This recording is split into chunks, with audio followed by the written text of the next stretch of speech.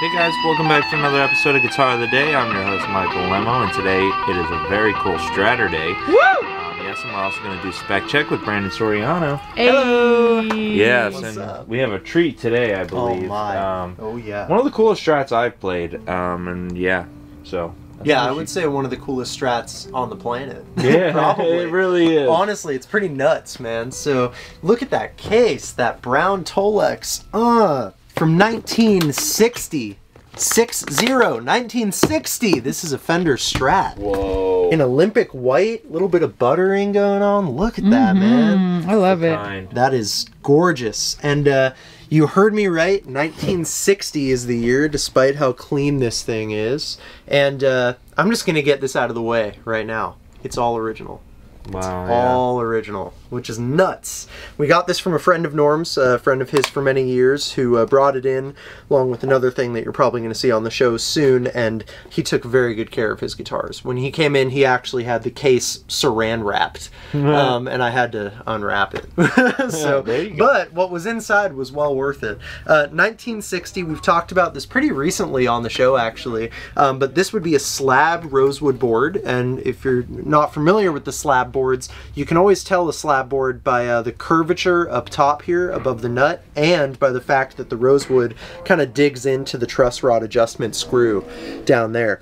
A slab board is going to be a much thicker cut of rosewood as compared to the veneer board, which came shortly after this. So when you first start seeing rosewood boards on Fenders in like 1959, this is how they came through the early 60s, and then starting more early to mid 60s, they transitioned over to the veneer board.